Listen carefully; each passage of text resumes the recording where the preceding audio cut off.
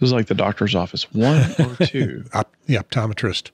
3 or 4? Here's the one I'm trying. Yeah, it's closer. I left the highlights on and the other lights. I could try turning those off. I'm not sure if it's better. I think last time you said it was better with those highlights on. You look fine. You look better than me, which, it's never what I want. All right. Oh, wait. But wait, there's more. Let's see.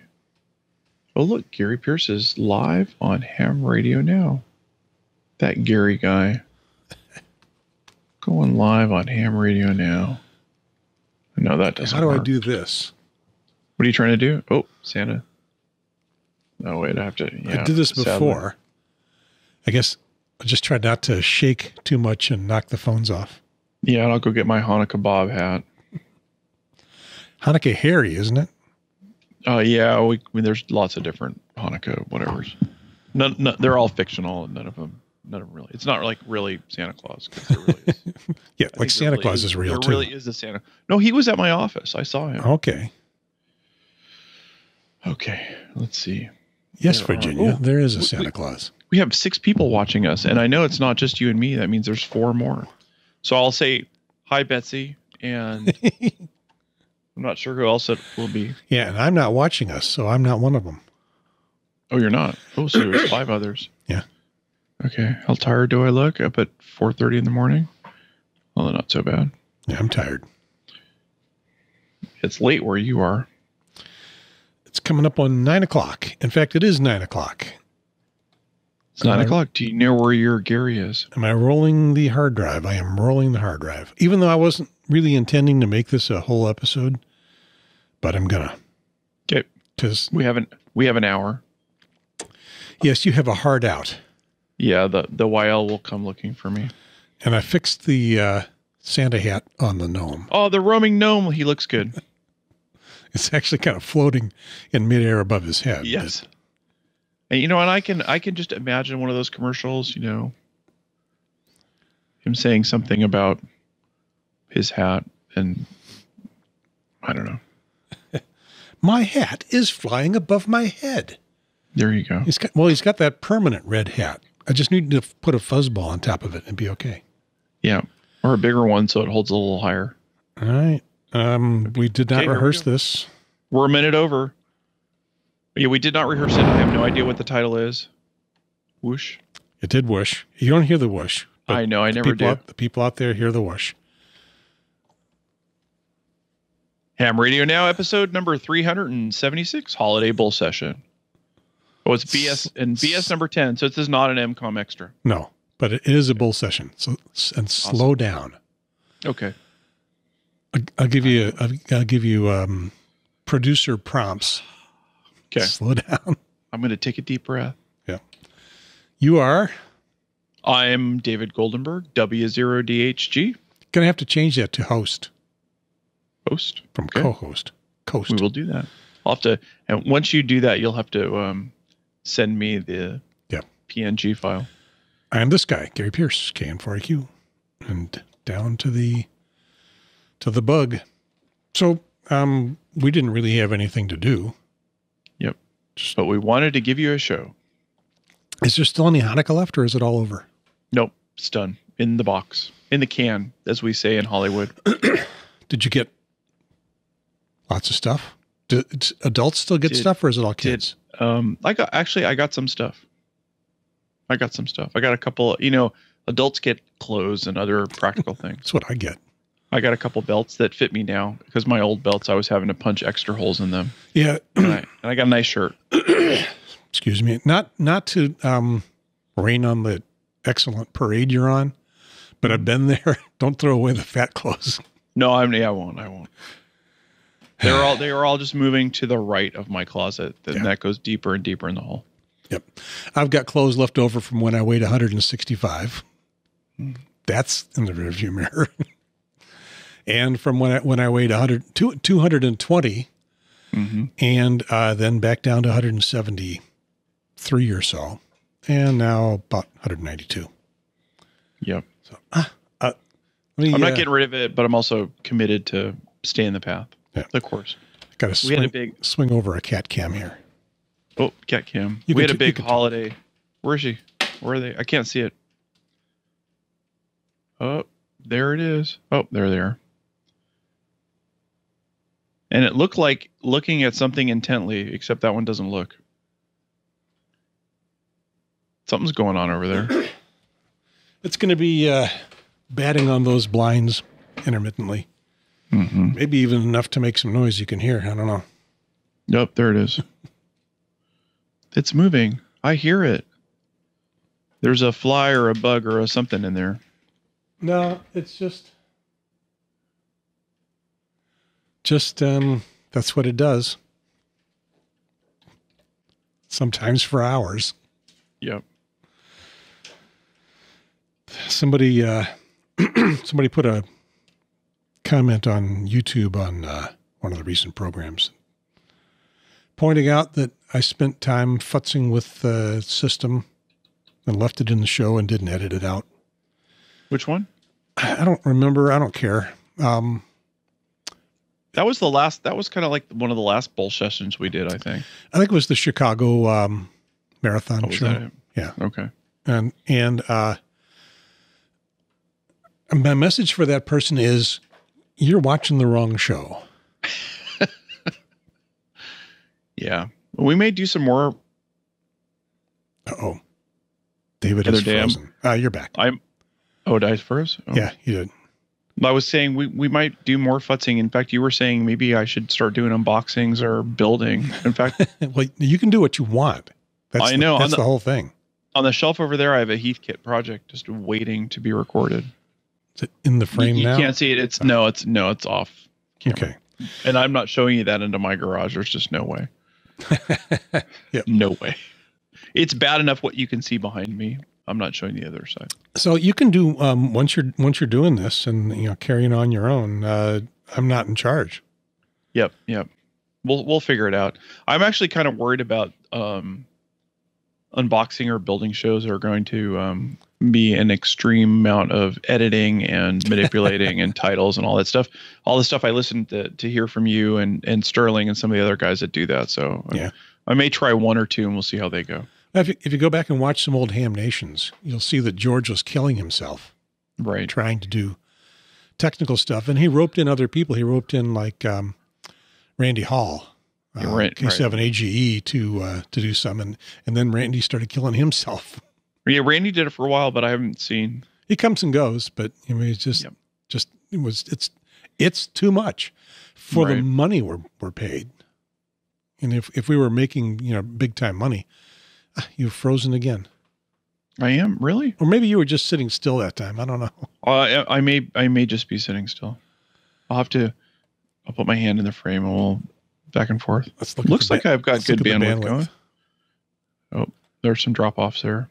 I'm the red one. You're the red one. It's way up and down. That's unusual for Skype. Well, we actually we've been really good at the house here for a couple of weeks, and then yesterday or the day before, my dad called it, dark 30 in the morning when he knew I was up, saying that the internet went down again, and I've been fighting with it. So maybe time for us to get another router too. Well, when you look at something like this, you don't know where the things are. Yeah, and it's also prime time in the house for any one of the other hams to. Watching Hulu and Netflix and YouTube. Yeah, we were watching Bright. Never heard of it. Well, it just started today on Netflix. It's on Netflix show, yeah. Will Smith and I don't remember the other guy's name. Boy, did that get bad reviews. Did it? Because it just dropped today, and so I'm about an hour into it, or maybe 40 minutes into it. Not so bad so far. I think they're just getting to the plot. All right. So I can't say one way or the other. Will Smith is a 48 hours cop. Yes. And ish cop. And an alien is his. Well, he's like buddy an cop. Orc. Yeah, it's like fantasy. I don't know what an orc is. It's like Los Angeles with Lord of the Rings, because there's like orcs and dwarves and elves and all sorts of other fairies and stuff like that. That's the way it really is there anyway. So yeah, there are the moments. Los Angeles. There are the moments. So yeah, who knows? I might try an unboxing or it means I have to buy something, but that's okay. Or a build project, and we'll have to move some cameras around and work on some angles. Yeah. But you never know. Well, as we know, in the ham radio television business, those are the programs that get views. Right. And we rarely get much in the way of views. I mean, we're getting, we sort of a minimum of a few hundred, and it tops out in the 4,000 to 5,000 for some really popular programs. But even the stuff on the NCIS and the Never Was Heard, Never Is Quiet Night, Holy Hell from Newington. I'm making up titles in my mind. Right. They're seeing a few thousand. Newington. They're seeing a few thousand, but they're not. Shows like that should 10,000 hams should watch them, and I'm kind of disappointed that they're not. Yeah. So go do a de-expedition video or something. We could try that. Or if we get everybody who's watching, you tell two friends and they tell two friends and so on and so on. And I've tried that. Didn't work. Yeah.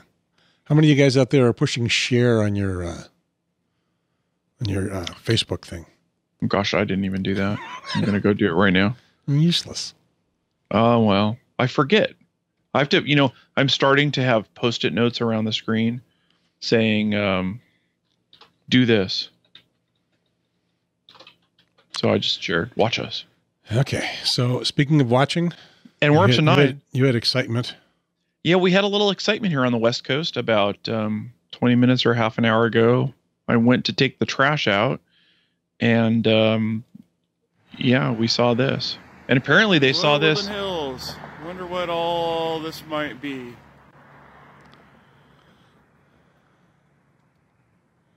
Apparently they saw this as far as Arizona, Phoenix, Arizona had similar posts. So the top light is the moon, and the one on and that's contrail there. And the one on the left, that's the rocket, and the one on the right is I guess it's one of the stages that separated and is still burning away. But I guess SpaceX launched something from Vandenberg. You said from Vandenberg Air Force Base. And how far away is that? Vandenberg is maybe 200 miles plus or minus. Which direction? North of us, north and maybe a little west. So these are UFOs. Yes. Well, for me it was, but for the rest of the country, they knew that it was a SpaceX rocket. Yeah, I think then it's over. Hello, Woodland Hills. But you go out. Yeah, it starts over. You go outside and you see that and you think, not that the sky is falling, but maybe for somebody else. My kids were on the way to In-N-Out, and apparently they all pulled over and they thought we were being nuked. I said, no, correctly, we probably might be nuking someone else. Okay. The Santa hat is getting too hot. Is it too warm? It'll be welcome here. It's in the 40s outside here. It got cold. We're in winter. Real winter. Yeah. 40s for a low overnight? Yeah. Okay.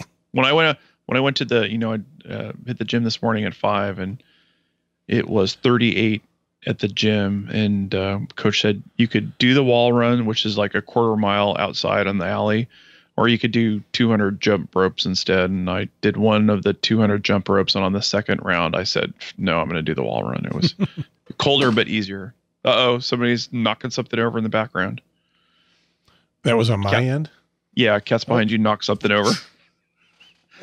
I heard the thud. Yep. Looked like a microphone or something went over. It looks like a handy-talkie. Oh, HT. You can't see it. This mic's in the way. Okay, yep. So cold exiting frame left. There you go. Oh yeah. So Iridium. I guess Dave said Iridium 4 launched. Whatever that is. I thought Iridiums were done. There was the Motorola satellite phone system, I think. Oh, right. Yeah, for the iridium flares, because they're pretty low and they have this very shiny surface that catches the sun just at the right time and becomes a real bright flash on the surface. You have to wear your eclipse glasses or you go blind. Oh, no, it wasn't that bright. Well, I'm kidding. But yeah, got it. Yeah. It was bright. It's done. We're all good. Everything's safe. All right. But it did So happen. we forgot to say, this is Ham Radio Now, the most important, and you're having trouble with that. No, that's okay. I'm starting more and more to believe it. Well, it didn't start out to be true. It was just an advertising phrase. Oh, yeah. You know, that's where Jerry Ellsworth called me on it, and I went, I'm gonna say, right. It's not the most important amateur radio program. Well, it could be in our mind. As far as I'm concerned, it is, and that's the part that I'm getting better with every day. And as long as I don't get a cease and desist letter from somebody's attorney, I'm just going to keep doing it. Okay, well that works for me. I mean, you could say this is Ham Radio Now, an amateur radio program on the internet. Yeah, no, I'm good with for now. Anyone else can make that claim. We'll keep saying we're the most important one. Okay, I'm all right with that. Yeah, I mean, no one has called us on it so far. Right. And a few people have said it's true. Who are those people? They're fans. All those people should tell all their friends to watch us too. They're rabid fans. Yes. Hello, rabid fans. Here's something else we just forgot to do.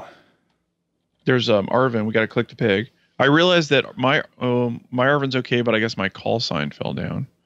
And your Arvin's okay too. He's where is he? There he is. And then behind my my FJ model, there's my call sign. You can see part of a V from the W. It doesn't mean that you've lost your call sign. Just just the sign. Gone. Just the sign fell down. Yeah, right. Just the sign. So hamradionow.tv if you enjoy the programs and send us money. Yes, please support us. We've done okay. I mean, it's kind of average. What didn't happen this year was I didn't do a Kickstarter. Sorry, I'm real froggy tonight. I didn't do a Kickstarter for Tapper. Right. And I was kind of hoping that people would fill in with just ordinary contributions. And to a limited extent, that happened. But the Kickstarters run $4,000, $5,000, $6,000, $7,000, and the bump that I've seen from Tapper is not including the Yasmi contribution of $1,000. Is a few hundred, not even 1,000. So there'll be a Kickstarter next time, assuming I do it. So what do you think it really costs you to? Well, it costs. You got to travel. Yeah, it's a few $1,000s in pure out of pocket for travel and hotels and stuff like that. And stuff. Yeah. And the rest it takes a long time. I mean, I finally got them out, but there's a lot of hours in the studio time. Yeah, it's like 80 hours of production time. It's almost a day per show. And by day, I'm talking about 6 to 8 hour day. And there's 22 of the shows. So I'm underestimating things. Yeah. It's a lot of days. A lot of time. How much would you work for a month to earn? Yeah. Yeah. It will be a lot of late nights for me. Yeah.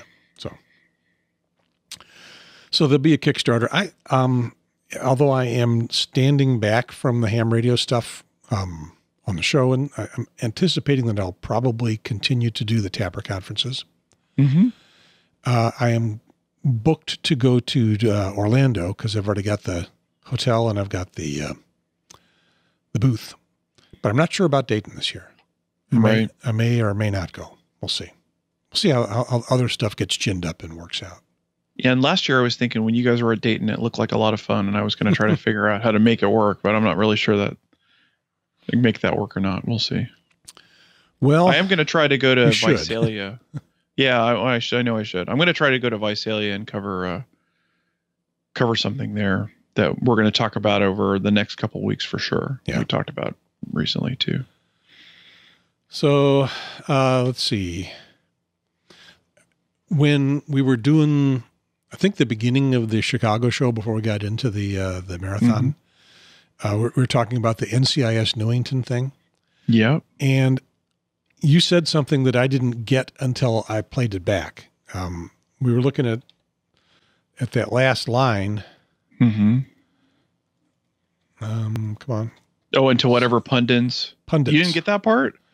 I got that you were talking about pundits. Oh, but you didn't get that he called us out.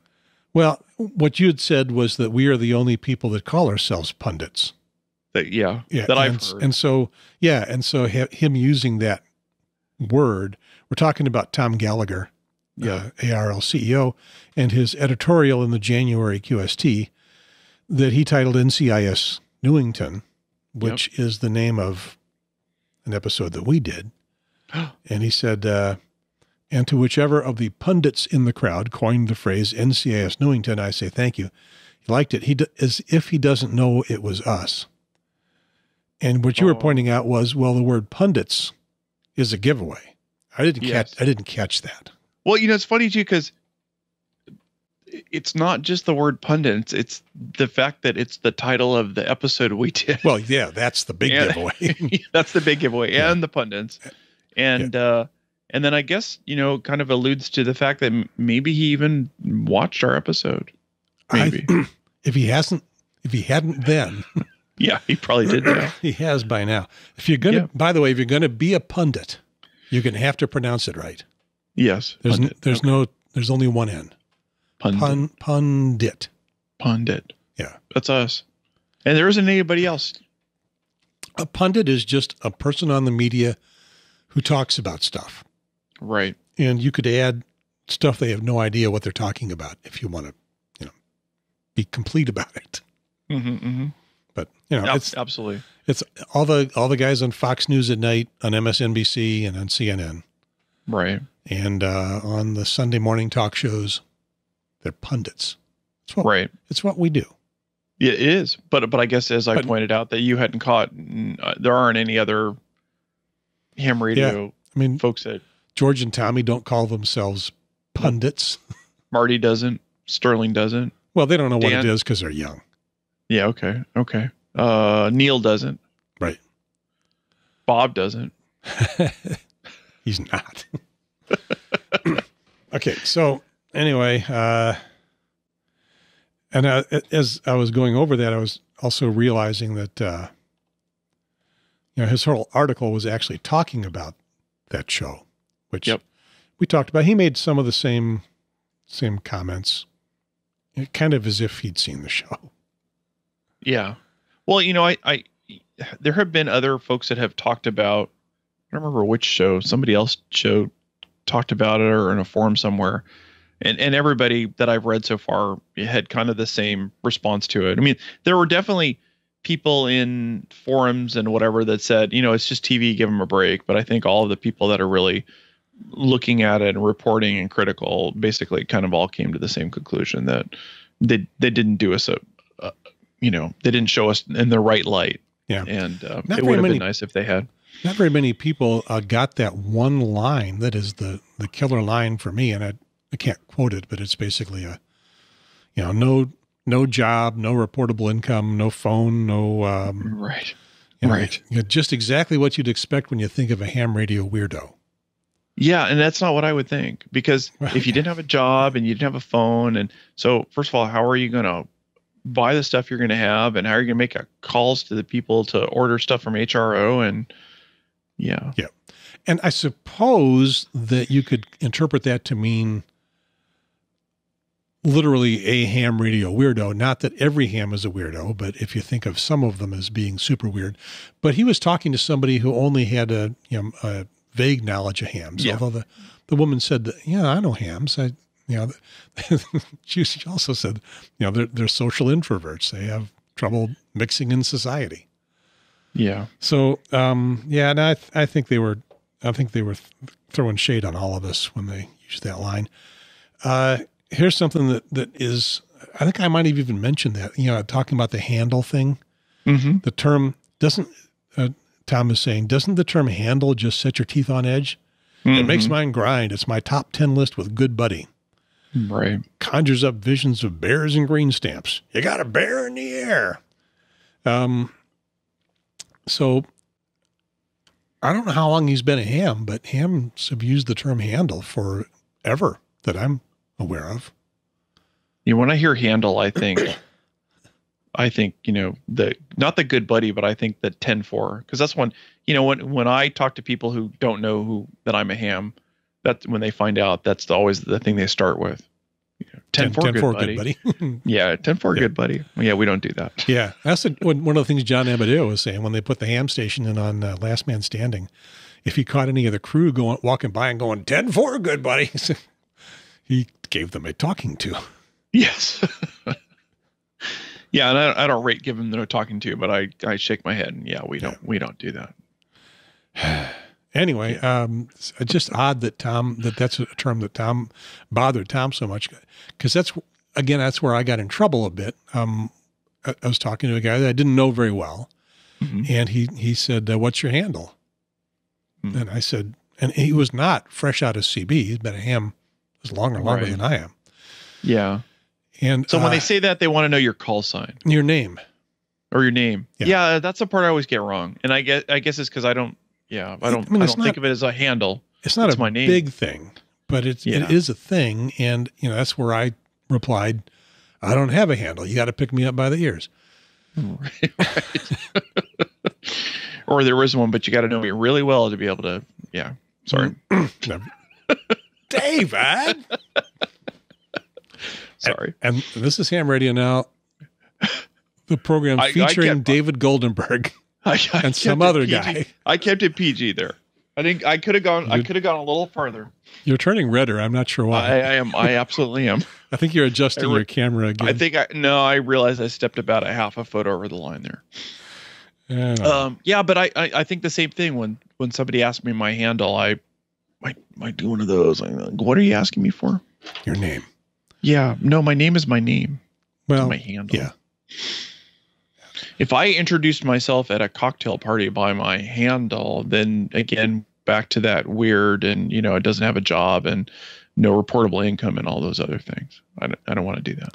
So speaking of ham radio terminology, one of the things that we did in our public service events, the Bike MS and others in this area, and I've seen pick up some steam around the country is, for some reason, hams had a real hard time using the word emergency when they had one. They had to come up with other things. I don't know if you've ever come across this, but there is a thing in ham radio. Well, I'll say thing because I can't think of the word I'm looking for.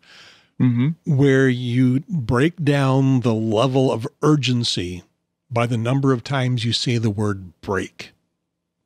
Right. Say the word break once. Have you heard this? You say break once. Yeah. And that is, I want to get in. I just want to get in. Break, and it's important. And if you've got a desperate emergency, if there's, blood running across the street, it's break.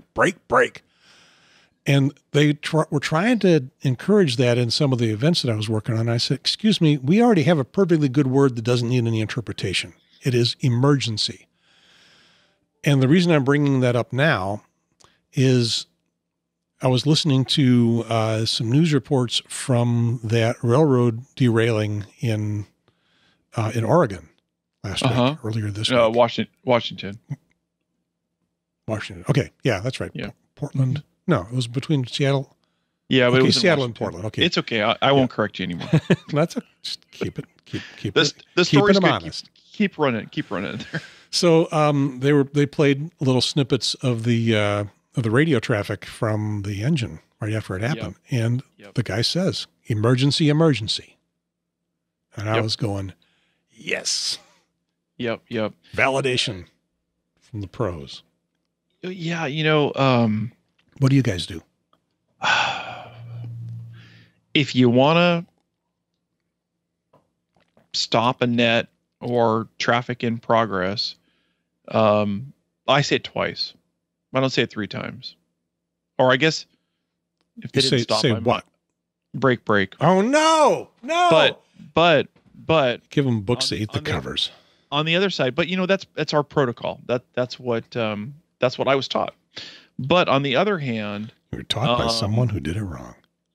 Well, it's possible. It's possible. But on the other hand,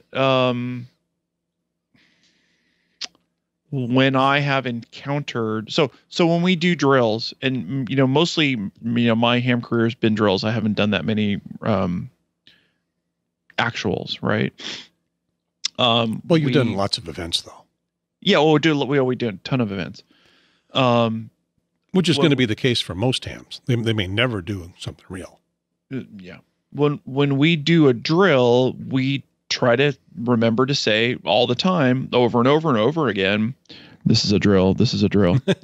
Because when you get on the radio and say, that there's a bus crash and there's like 14, dead children, and we need to have 6 ambulances, and, we need fire and police and all those other things, it's possible something else is listening and they're going to freak out a little bit. Yeah. Now, the other side of it is even hams that are tuned in late. Yes, absolutely. Absolutely.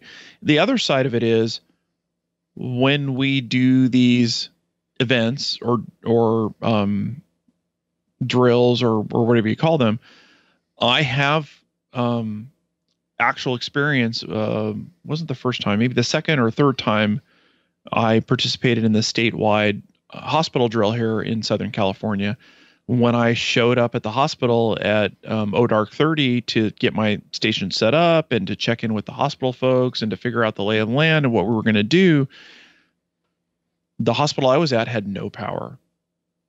And when I had to call into our net to say that was the case, we use a different set of words. We say this is real world because everybody else expects it to be a drill.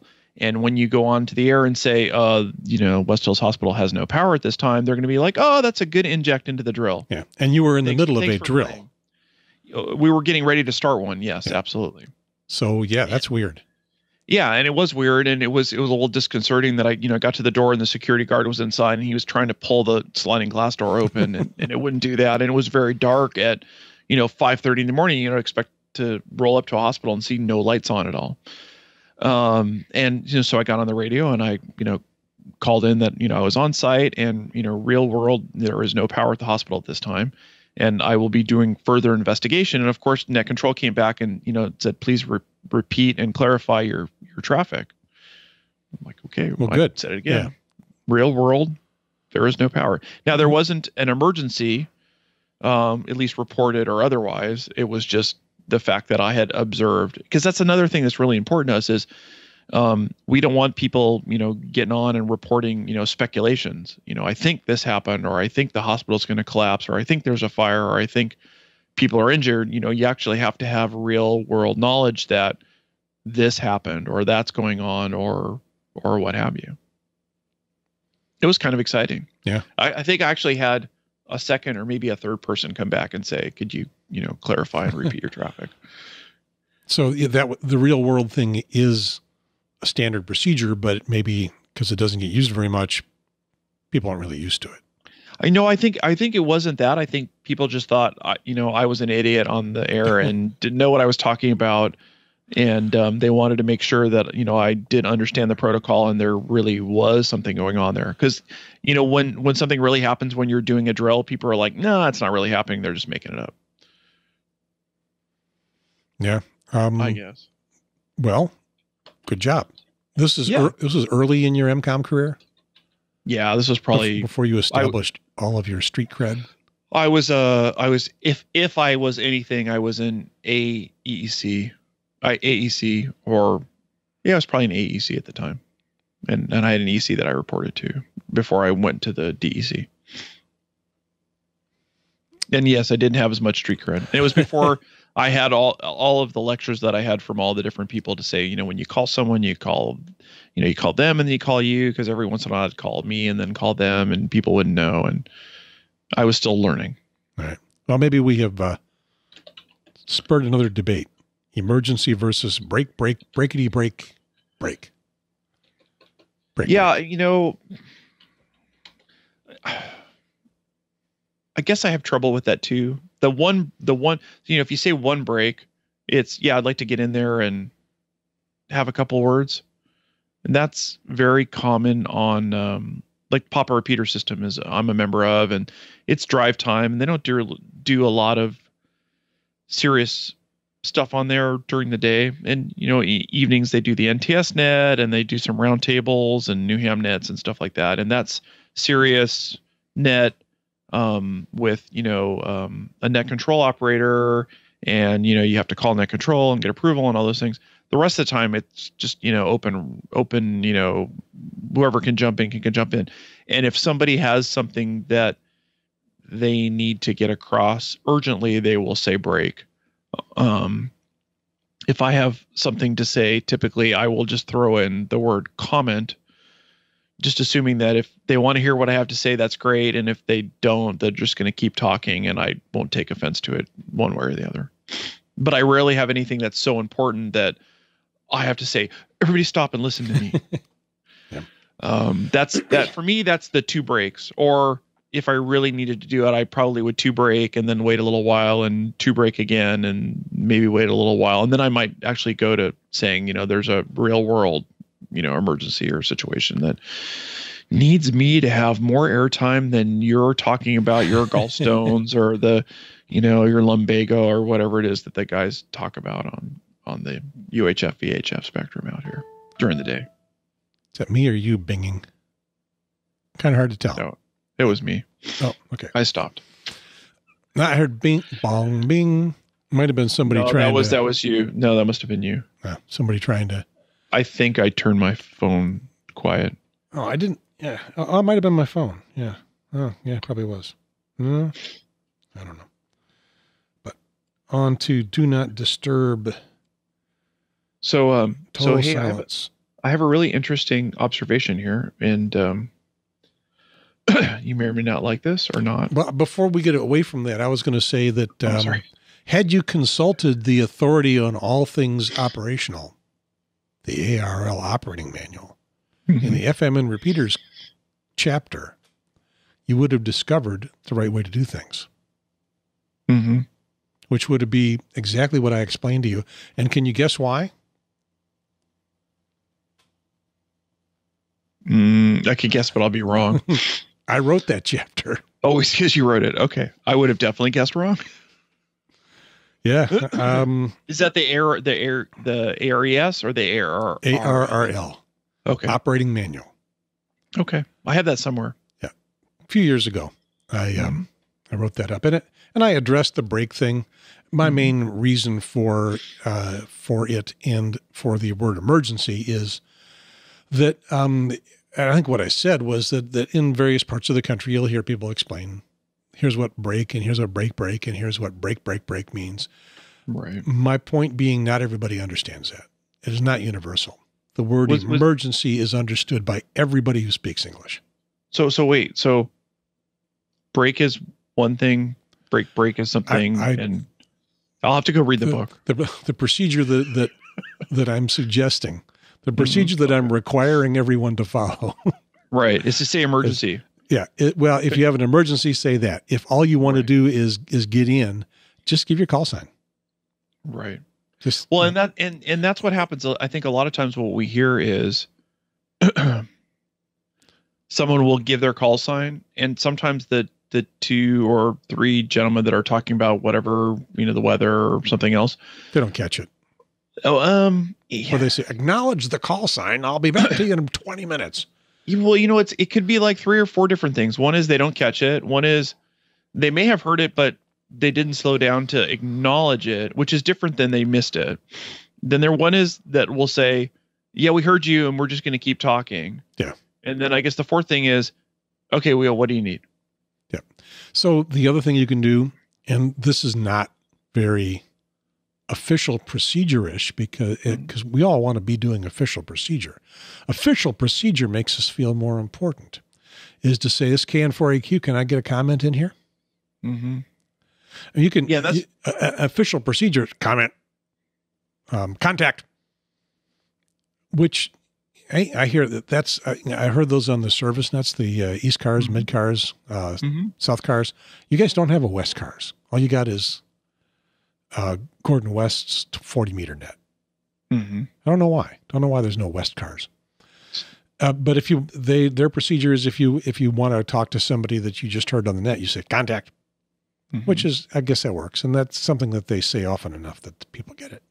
But on repeaters, there's nothing universal. So, yeah, and I think I say comment because I've heard others do that too. And yeah, sure. And I think that when I do that, it's whatever you were talking about, I have some information regarding it. And if you choose to acknowledge me, I will share the bit of trivia or information. And if you don't, then I won't take it personal.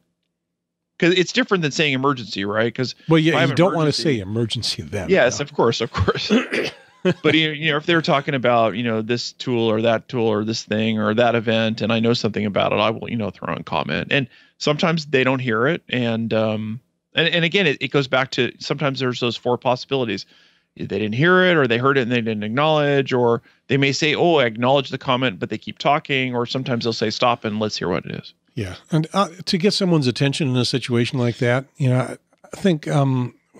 Well, people have told me that you got to be quick, otherwise they're going to step on you. Well, if they're hearing the first syllable, they're not going to start talking. They'll wait until you stop as you're breaking in. So I break in a little slower. Not on the repeater system that I listen to. So, and it's hard sometimes too, because there are some of them, and it's like they're talking, and as soon as the last guy stops, the other guys click in, and then and over and over and over again, and it's like it's like synchronized swimming, Yeah. They're done with the one and they do the next, and they're done with the one. And there's some of the repeater systems here, like Darn is full duplex. And so behind me, you can actually see there's two, that's a 2 meter radio, and that's a dual band. That's a FT 7800, and that's a 2900. And when we do the Monday nets for Aries, because I'm the net manager, and some of the times I do the net, but the rest of the time I'm there in case it all falls apart to help. The lower radio I put on the 2 meter side of the Darn system, and the upper radio is where I talk and I turn the volume off. And so no matter whether I'm talking or listening, I can hear everything. So if I start to key and put my call sign in, somebody else does at the same time too on the lower radio, I hear what's going on, and I'm like, okay, I'll just stop and let them do it until it's quiet. Yeah, it's totally useful. And some people have the radios have two sides, and you can do both at the same time. I just do it in two separate radios. Yeah. We enforce the give it a break, give it a pause by putting the timer reset when the repeater either beeps or drops. And if you don't wait, you've got whatever time was left in the timer from the previous guy talking. Oh, okay. Pretty good chance you're going to time out. You're going to clip off at the end. Yeah. So we made a big deal about you can slow down, dude. Yeah. Well, and the other thing about the link, those linked repeater systems, because there are, even I think Darn has 6 or 8 of them. You have to push the pickle, and then in my mind I say to myself, and I am, and then I start talking, because they don't all link up, just when you click it down. And so if somebody happens to be on, one of the ones that I'm not directly into, and I just put my call sign right out there, they might get the last 2 letters or letter, if they get anything at all. And running a net and you have to write stuff down, it's very frustrating and difficult. Yeah. If I've got something to add to a conversation, I will say, this is KN4AQ. I think I got something you guys might, I could add to your knowledge base. Yeah, and my experience here on like Papa, where I would jump in with something like that, you would get stepped on like almost immediately as you would be saying, I have some, it would be they'd be talking. And then I would turn on the linear. Now there is something that should gripe Tom Gallagher. On FM, turn on the linear. No one runs a linear on FM. Right, there you go. And nobody out there understands what I'm talking about. So, let's see, I wanted to get to a few other things here. I was going to point out that the Ham's Night Before Christmas. Woo! Picking up a few more views. This is the original version, the standard def version, 429 views since the beginning of December. Mm-hmm, mm-hmm. This would be the high def version. Picked up 530 more views since the beginning of December. So somebody's linking it out there. And this is the one where I talk a lot. 16 whole more views. No one's watching it. Yeah. All right. Well, so they're just tuning in for that part. Well, they're watching the other ones. Yeah. The original is still at, if I took it all the way back, it's at about 65,000 views. And this one, it's a total of somewhere in the 15,000 or so. And then this is 1,000. So, okay. Oh, well. All right. It's getting views. More important. NCS Newington's up to over 8,000. Oh, really? Yeah, I'm just looking on, actually, no. I'm just looking on QRZ. On QRZ, it's got 8,000. Well, now, that is not views of the show. That's views of the link there. Right. Got it. Yeah, and they're still commenting on it. They're still commenting on, NCS Newington, and then the other one is the one about the board. Where never is heard. The quarter. Yeah, those two. Actually, that one is 131 replies and 12,000 views on QRZ, whatever that means. But there's still only 3,000 or so folks that watch the video. Right. All right. And of those, only 500 or 600 watched all the way to the end. Right. And you know what I was trying to point out before is, we didn't post this and we don't really have a whole ton of content, and we're up to 20 live people watching. Thank you for watching. People have nothing to do on Friday night. Yes, they do. They have us to watch. Well, now, yeah. Yes, they do. Okay, so there's... And, I was thinking Sunday was good, but now I guess maybe Friday night's a better time. Friday night could be good. All right. Oh, wait, we just lost 2. So there's this. This is on... Dan Romanchik's blog, KB6NU, something that you had tossed to me, but I'll give him some. Well, Dan doesn't lose any time at all because I sent this last night. I'm so glad he did this. Yeah. I'm still reading through all the articles. Well, there's only one thing I think that we really need to look at. Okay. What Dan is saying here, new proposals would make the ARRL board even less democratic.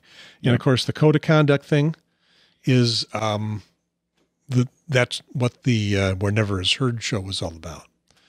And a lot of people are going overboard in what they're saying about that. They're saying that directors can't talk to us at all. There's only one specific circumstance in which directors are prohibited from talking to us, talking to us transparently, no matter whatever their views are. And that is after the league has voted, the board has voted on something. And at that point, once it's been voted on, a director can't disagree with the outcome. They have to be on board and say they support it, and they can't talk against it anymore. They could have been against it tooth and nail in the meeting. They could have been against it tooth and nail before the meeting and talking to you at your club meeting or Hamfest forum or online or whatever. But once they voted, they are required to get on board, which is a whole lot less than they can never talk about it. Mm-hmm. But to me, that's still not nearly good enough. After the board has voted on something, they should still be able to talk about it. I guess it depends on, when things come up, because it just gets raised in a meeting and then they vote on it. Then you never hear about it beforehand, except for this, which we're hearing about. Exactly. And this will be a tell everyone you know. Yeah. Okay, so what this is all about is, as if the code of conduct wasn't draconian enough, I've just become aware of a new set of proposals to amend the bylaws, and these will come up in the January board meeting, which will probably be toward the end of January. Mm-hmm. Last year, or this year's, was January 21st or so. So probably toward the end of January. Okay, Director Mike Lisenco, N2YBB, and there's no guarantee this will come up. He could always back off, but this has been circulated. And let me get to the most important part, because he's got several amendments, but most of them all work together to make this one amendment actually work. And so this is it. The president and vice presidents, I think there's 3, maybe 4, 3, shall possess all the rights and duties of directors. Now, I'll read that again. The president and the vice presidents shall possess all the rights and duties of directors. And there's one exception, that they can't vote for the positions of president and vice president. So let's see if we can explain what that really means. As things stand now, the directors vote on proposals. The president and the vice presidents do not have a vote. Mm-hmm. Only the 15 directors do. The directors are elected by we, the membership. Mm-hmm. Most of them. They're in theory. They run for office. Right. We get a ballot. We vote for them. Right. The president and the vice presidents are elected by the directors. Mm-hmm. And as it stands now, they don't have a vote. What Mike is proposing is to give the president and the vice presidents a vote. On everything except for electing a new president or vice president. Right. Right. Which means that 4 of the 15 votes on, for what would be 19 votes on the board of directors are cast by people that the membership did not elect directly. Right. It is basically stacking the board with 4 more votes. And so the question becomes, well, why? Mm-hmm. What's good about that? Yeah. So I wonder why. There's nothing. What possessed Mike? What possessed him to propose that this happen? Right. And why is that a good idea? Yeah. And he's just got amendments. There's no justification within them. At some point there would be. Right. But we can all think of things that, especially with the rest of this code of conduct thing, mm-hmm. and the other stuff that is circulating around it, which is perhaps more important, that's a bad idea. It appears that the board is going more and more away from direct responsibility to members and into a closed group. Right. Now, we're certainly hearing that from a lot of people. I don't know what the motivations of the people on the board are.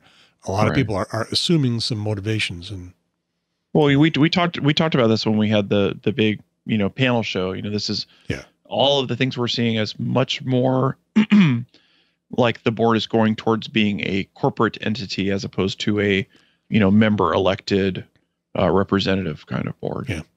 And one wonders about why that is the case. As Rich Moseson said, circling the wagons. Yeah. Yeah. Oh, you know what? I don't think I sent it to Rich. I'll have to update that. Sent what? Oh, this stuff? This stuff. Okay. Well, he's probably seen it. Probably a bunch of other people. I think I just outed myself on how Dan got this stuff. You did. You're welcome, Dan. I'm happy to do it. So what else did Dan say in there? Or is there more to cover? Well, Dan is spending most of his time in the blog repeating what is in those various. Got it. Back to the what the heck they're thinking about. Okay. Yeah. So if passed, these amendments give voting privileges to the president and 3 vice presidents, none of whom were elected.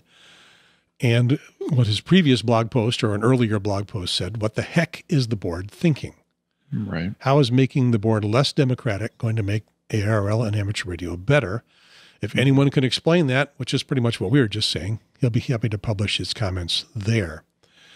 So we're ahead of the 8 ball on this one. Although the question is, will our puny voices here on this show get amplified enough by people spreading the word to make anything happen before this board meeting? And what could happen? Well, at this point, you can talk to your director and say, what the heck?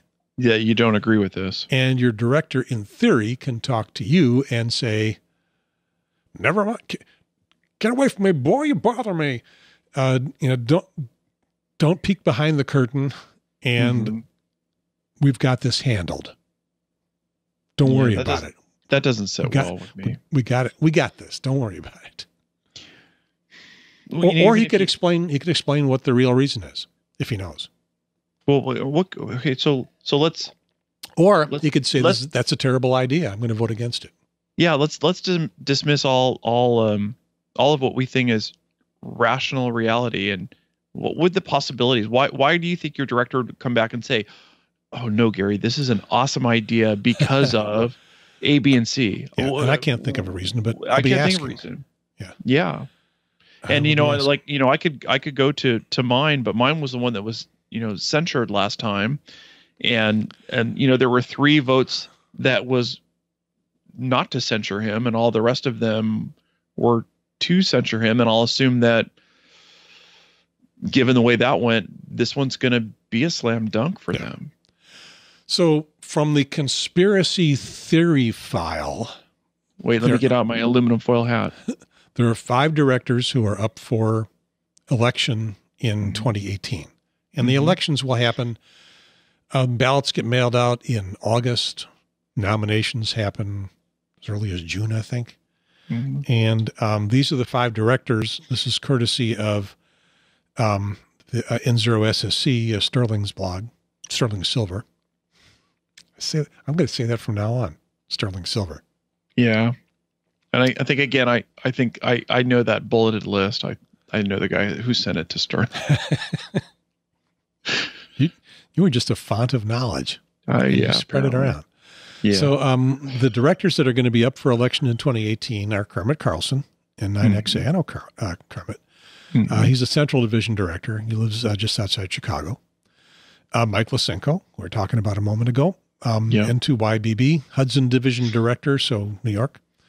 Tom Fernay, K1KI, New England Division director. Jim Pace, K7CEX, Northwestern Division director. And Jim Boner, N2ZZ, Roanoke Division. And that is the division that I live in. So I'll be checking with Jim on what the heck. Right.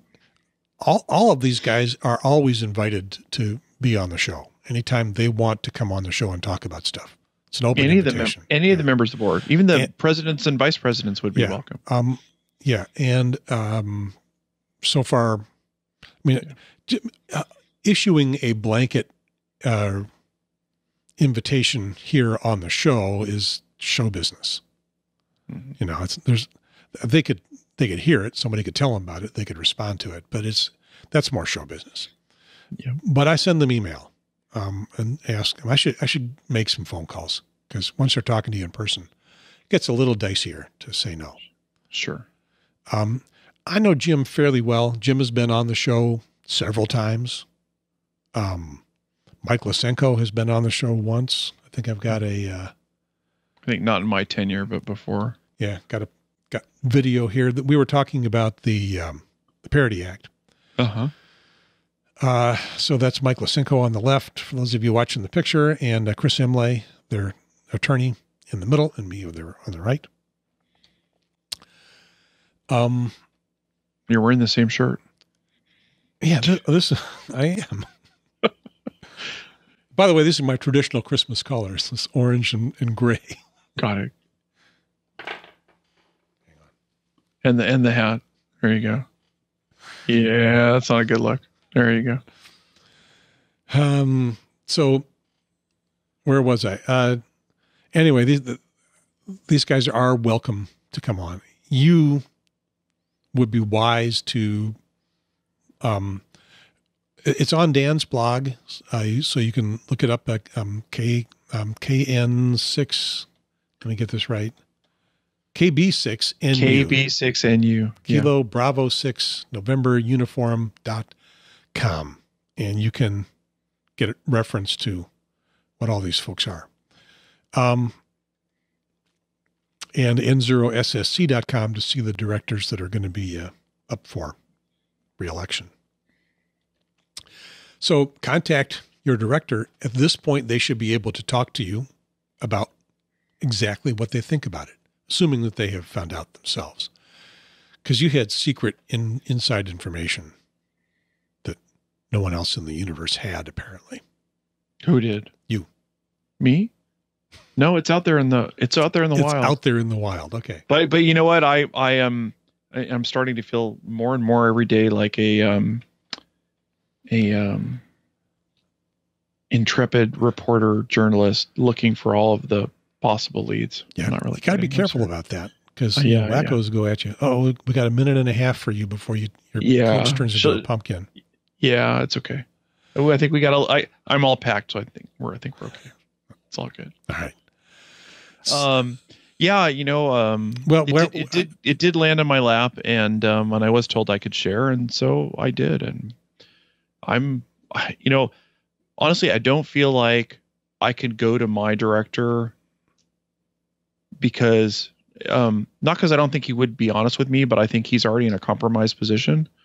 And I think he needs to be careful about what he says right now. Yeah. Although by the code of conduct, he can talk about it, but yeah, one of the things that we're anticipating is that the censure will be brought up when it is time for him to be reelected. And I think he's got 2 years. And could be brought up as a reason by the ethics committee to keep him off the ballot. And their deliberations are not public. And it's happened twice before that we know of. Mm-hmm. Happened to Doug Raymond and the Southeastern Division director. Circumstances are a little different each time, but it's basically the ethics committee that's keeping somebody off from reelection. Mm-hmm. And Bob, I'm spacing on Bob's last name, Famiglio, I think. He was the vice director for the Atlantic Division. And he was going to run for director, and ethics committee decided that he had a conflict and couldn't run. We might talk later about that next year. There are people who want to talk to us on the program that have been involved enough in official positions that they are covered by NDAs and codes of conduct, and they can't talk now. But they will be able to later, before this board meeting. So more stuff is coming up. Doing the math, of the 5 directors, we know there's 3 directors that are generally not going along with things that the board wants to do. In terms of the code of conduct, in terms of the N6AA censure, and the other nexus of controversy is how to handle the Parity Act, because not all the directors are on board with the Parity Act, and that may be one of the main things that the code of conduct and the censure stuff is all about, is to keep them quiet. Mm-hmm. We did a show on it ain't parody until we say it's parody. Right. None of the folks that were on that show were directors. Right. But they're all folks that are closely connected to it, and lawyers that don't think that's such a good deal and think we could do better. So I don't know that I'm on board with that. I don't know. But I'm listening. In any case, there's 3 directors right now that the board can't count on to rubber stamp league positions. If by some strange circumstance, the 5 directors that are up for reelection all lost to an insurgent candidate that somehow managed to make it onto the ballot and stick and get elected, that would be 8 votes that the league couldn't count on, and that would be a majority of the 15. Mm-hmm. Until you give votes to the president and 3 vice presidents. Right. Now that is a stretch. That happening is a stretch, and considering that is the prime directive, the prime mover for this proposal, if it actually comes to pass, the stuff that we're seeing to give the president and vice presidents the vote, if that's the reason for doing it, or a big part of the reason for doing it, to stack the deck and keep rogue directors from ever being able to capture a majority of the vote. That seems a little bit of a stretch, but if we're seeing panic, if we're seeing, circling the wagons and, and pulling the all in after you, maybe that's got something to do with it. Right now, we don't know. Yeah, so I'll turn it the other way. What are the other possible reasons for wanting to go down this path? And I'll leave you with that question. I'm not going to leave you, but I will just hang that question out there. What's the other? Why? What would be the other justification for wanting to introduce this change? Yeah. Why? We may hear something that when we hear it, we'll say, "Why didn't we think of that?" That's perfectly valid. You know what? I could imagine me doing that, but not you, Gary. I'm new at this, but I cannot imagine why this would be, why you want to or need to do this. Yeah. About this point, I want to mention that I have never been a league minutia expert or follower. There are folks that look through every minutes of every board meeting with a microscope, picking stuff out. I've never been that guy. Yeah. And I'm glad that there are some, and they pick some stuff out, but the minutes are pretty heavily washed to not bring out controversy. Sure. So you have to be able to read between the lines and pick stuff out, and maybe have some other contacts to get behind that stuff. Mm-hmm.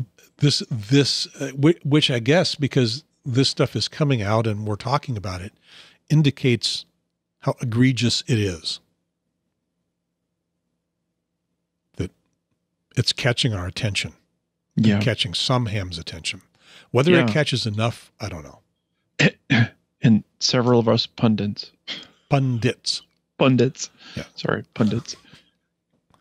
It's sort of like the nuclear.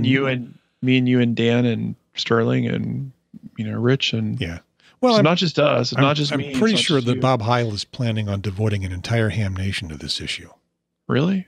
No, I'm not feeling it. No, I don't think so. Yeah.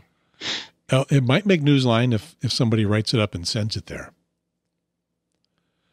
I'm not sure I see it there either. I haven't yet, but it might. No. I'm just not sure I can imagine seeing that. Speaking of which, the not the current Newsline, but a previous one had a Ham's Night Before Christmas, but not mine. Did it? Somebody else's. Somebody else? Mine has been on there years ago. It was on there the year I wrote it, I think. Is it something you could issue a takedown because they've copied you, or no? Because it's a totally different poem, and not nearly as good. But of course. But they've done mine. Everybody's done mine. So time for someone else to try. That takeoffs on that are thousands and thousands and thousands. Every little niche interest has got their version of Night Before Christmas. Yeah, of course. And that's all, and it's all fair game. And even if they copied you, mostly they could just say, I was just parodying Gary, and so you can't do anything about it. And I've given permission from the beginning for people to copy it and use it. Right.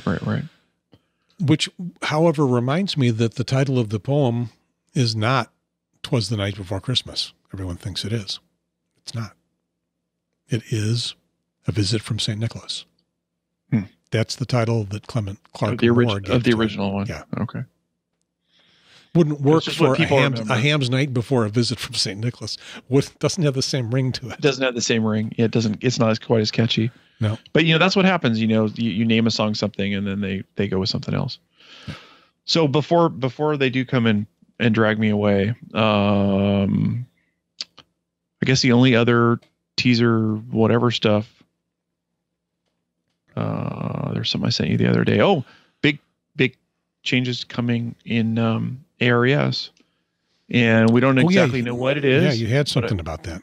Yeah, there was a newsletter or a email flash out saying that in the new year there's going to be a whole bunch of new changes, a whole national database, and new requirements for training and education, and some good looking stuff, but not a ton of meat so far. So, in the new year, look forward to seeing an episode that will cover a little bit more detail around what the changes are and what they mean, and what we'll all as current Aries members need to do to get up to speed. Yeah, maybe they are beginning to answer the criticism about not lining up with the ICS structure well enough and the FEMA forms and tests and stuff. Yeah, my expectations, I have in my mind, my expectations is, requirements to have done the FEMA 100, 200, 700, 800, and maybe even the ARRL MCOM 1 or 1 and 2 and 1 and 2 and 3. And there's some other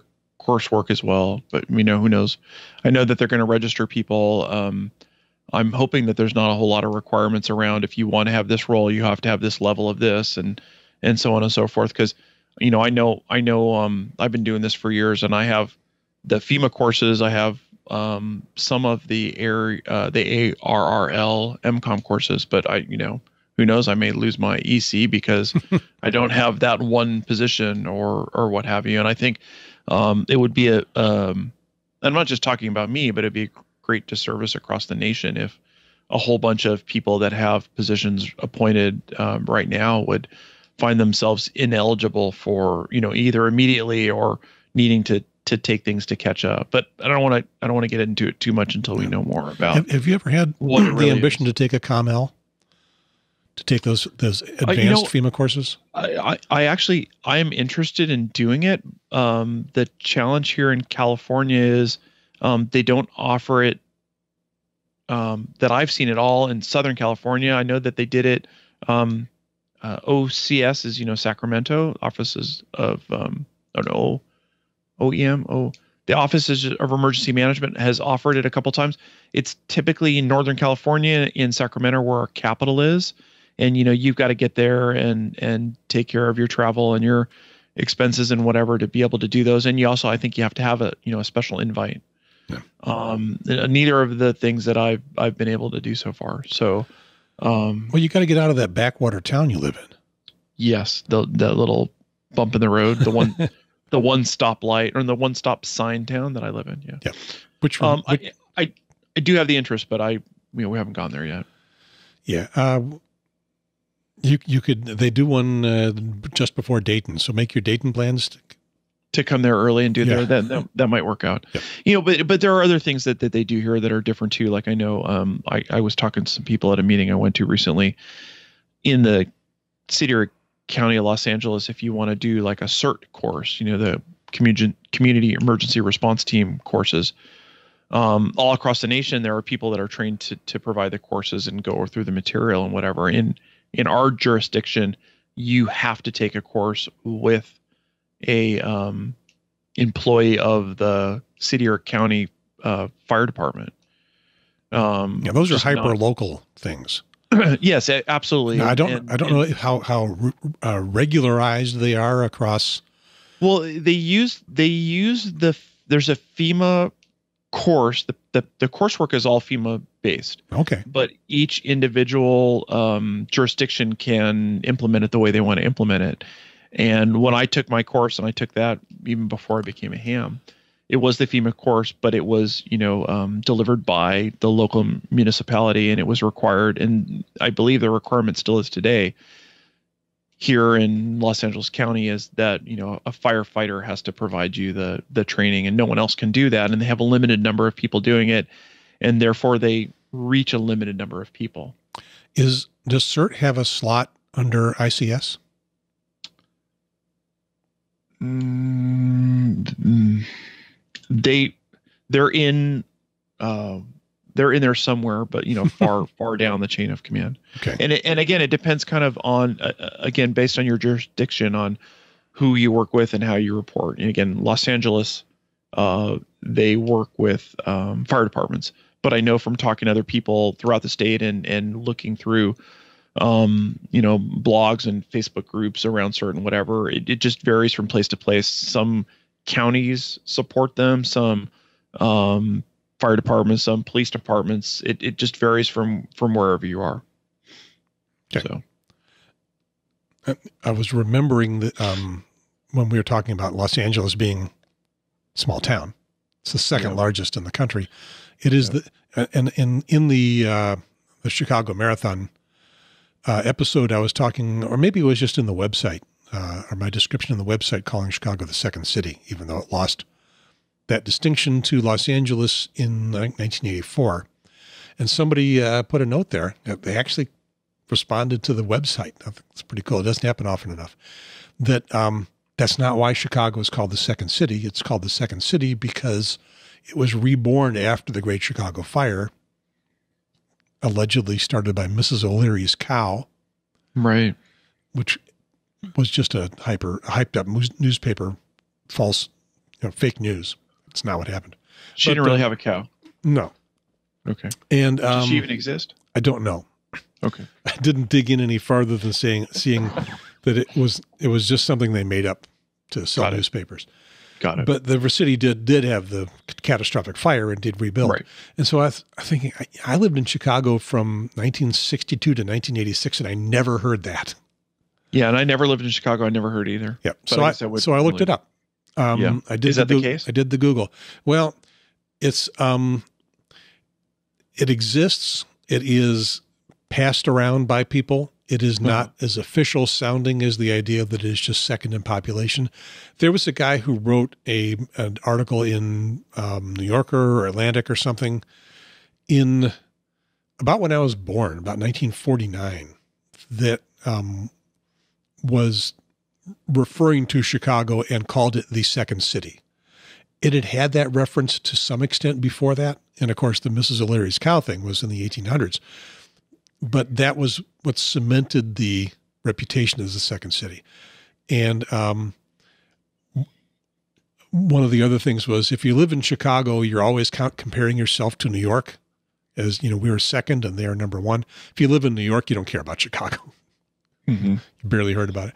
And I've noticed that once I left, even when I was living there, Chicago didn't make the national news very much. And now that I'm no longer there, I never hear about it. It's the third biggest city in the country. We never hear about it. We hear about New York. We hear about Los Angeles. We hear about Phoenix and Des Moines. Never hear about Chicago. It's rare. Yeah. I spent almost 2 years at the NBC owned and operated television station, and the reporters, we never had someone from that station or a bureau reporter on the nightly news. Never happened. The city doesn't exist. One more thing. I feel like Steve Jobs. Have you heard about what's happening? Wait, there's more. Oh, yeah, there was something. Who said? Betsy said in the chat group. I heard there's new buildings. Well, a new building. They are going to build a new building in time for the Hamvention at the Greene County Fairgrounds. It's something that they had talked about. And they are also kicking one of the businesses that had been occupying one of the existing buildings out. Fairgrounds Furniture. Making friends and neighbors wherever they go. And it's Hamvention. I read some articles in the local paper there and the Dayton paper, and it's basically they had terminated the lease because they were supposed to work a deal to get out for Hamvention, and they didn't do it. So they're booting them out. So Hamvention has some clout. Okay. And so what they were saying in this article was that the total square footage of the new building and the old Fairgrounds Furniture building will be more than what they were using for the tents. So the tent city could be gone, which that would be good. I can tell that you are being summoned. They've invaded. It's been an hour and 20 minutes. Come say hi. Come say hi. We did use 20 minutes, didn't we? Since we did, and it's all good. I was surprised I didn't get text. Here's hi. There's Lila. Lila is Lila's the youngest. Yeah, Lila's W0LRG, and then here's Gwen. Gwen, are you gonna step in here? Gwen's coming in, but there's only room enough for one behind here. And here's November 6th, Golf Mike Golf. Here's Gwen. Hello. And Lila. You don't have an open speaker, right? They can't hear me. Yeah, they can't hear you. You can't hear Gary. Gary said hi. Hi, Gary. And Lila said hi. I'll have to work on the open speaker. Beautiful daughters. Gary said you guys are beautiful. Thank you. Thanks, Gary. Yeah. Yep. All right, you guys. If you guys go, I will wrap, and then we'll call it a day. They're screws. Leave the screws. Don't touch. Okay, I'm curious. Okay. Yep. Bye. All right. I believe we're done. I think we are. Covered some good stuff. We had a lot of people. We were up to 22 in the chat room at one point, or actually not in the chat room, but in the just watching us live. Yeah. We dropped off when my daughters came, but I think we told people that we'd be an hour, and that's all good. Thanks for doing this. It was 3 minutes ago when I said it's 10 o'clock. You got to go. Yeah, it just seems like that, doesn't it? It does. It's a good thing. Well, but that's what I tell all the people when we bring them on the show. They're like, "Oh, we're going to be like 2 hours." They're like, "I can't talk for more than 10 minutes." And when you tell them we did 2 hours and 20 minutes, they're like, "What? We really did? Wow." Yeah, pretty amazing. And this has been fun. Yeah. I don't know if anybody else thinks it's interesting, and I know we'll get complaints from Bert and one or two other people that say you should have edited the best stuff. I don't know what that would be. Go ahead and do it yourself. There are some good comments in the chat room. I got some things to follow up on, and some people, said good stuff, and they appreciate us. And if you do appreciate us, here's a great segue. Ham Radio Now is brought to you by the Begging for Funding Foundation. Arvin, founder.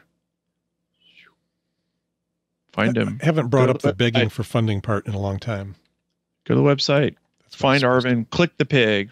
Send us some money. Patreon. And thank you. PayPal. Or cash in an envelope. And that has happened to me before. It's happened to me a little bit now and then. Yeah. Yeah. And thank you. Yep. So we're not going to do the best part of the show because you got to go. I'm not going to sit here and do it myself. Right. And it might be the best part of the show when I'm gone, but don't do it tonight. No. And I will say before I sign off, I have been doing lots of work in the West Coast studio here. I've got, you going through Wirecast now? You're not. I actually almost came in a little early to speed it up, but I know the last time we did that, it was a lot of hollow mirrors. It doesn't have to be. Yeah. So I think the next time we do it, I will have it up and running, but I will tell you, I've got, 2 hard drives. I got this PC's maxed out with RAM. I've got add-on USB 3.0 cards. I got 4 monitors. I got 3 cameras. I got a lot of stuff going here, and I'm getting ready. I've got a bunch of scenes set up, and I am David Goldenberg, W0DHG. And I am Gary Pierce, KN4AQ, over. And out. Because I could tell you were going to go on for another 20 minutes. I would, if the girls left the garage, although they left the door open and it's cold. So that was perfect. Yeah. All right. Well, Merry Christmas. Happy post Hanukkah. Thank you. I do celebrate Christmas, but from the very secular. It's okay. End of things. I don't hold it against anybody or for anybody. And I don't celebrate it like crazy. I mean, mostly I keep my head as low as possible and hope it passes over without touching me too hard. You can tell it's caught, a little bit here and there. Yeah, it's okay. It swipes out some hair. You got the tinsel in the back. Is there a tree in the house? There is. Okay. So you're right. celebrating. All right, hang on. Let's see. What can I do here? Does it make it into the studio? No, I have to learn how to run my system here.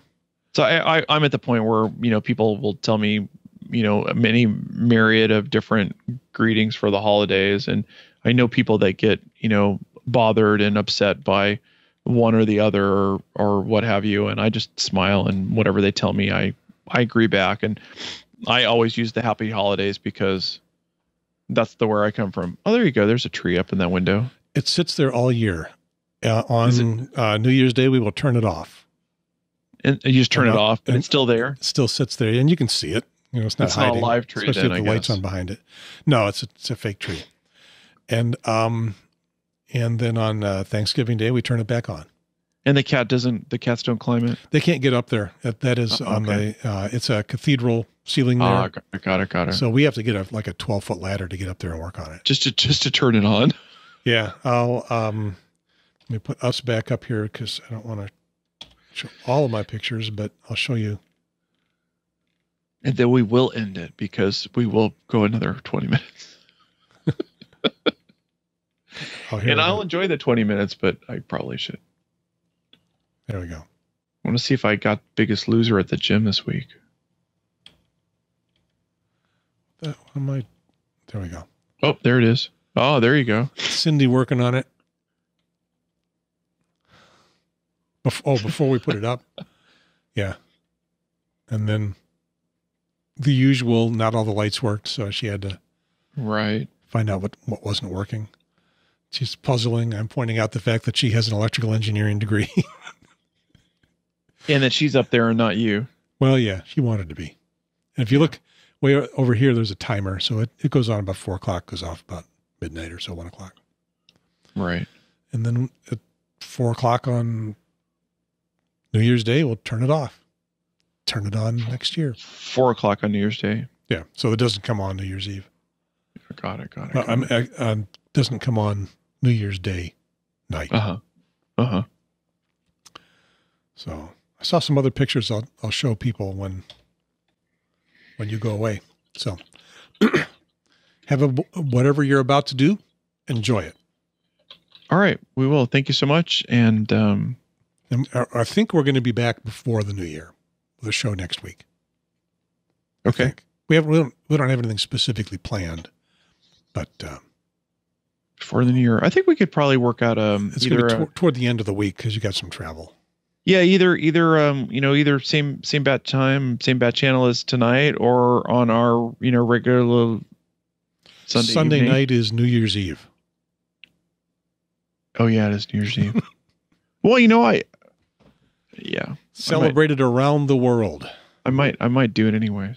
All right, we'll figure it out. I won't be here. I'll be in a hot tub. Okay. All right. Well, good for you, Gary. Oh yeah, that's right. Because the regular time we do it is about New Year's Eve time. Yeah. We'll figure it out. All right. Well, bye everybody. Thanks for tuning in. I'm pushing your off button. Okay. And everyone can hear the Skype sound. It's not asking me how good the call was. The call wasn't bad. Okay. So I thought I saw a picture I wanted to show of something. Not that one.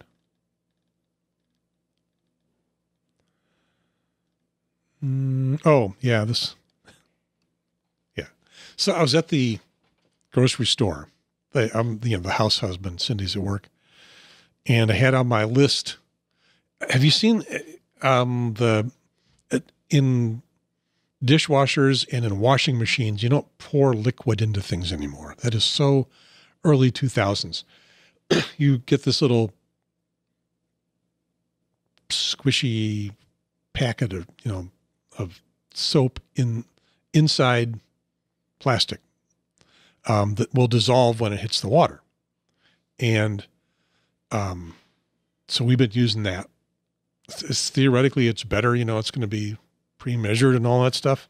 So I'm at the store, and we ran out. I was supposed to pick up some, so I go to the store, and there's way too many to choose from. That's just some of what there was to choose from. So this, I'm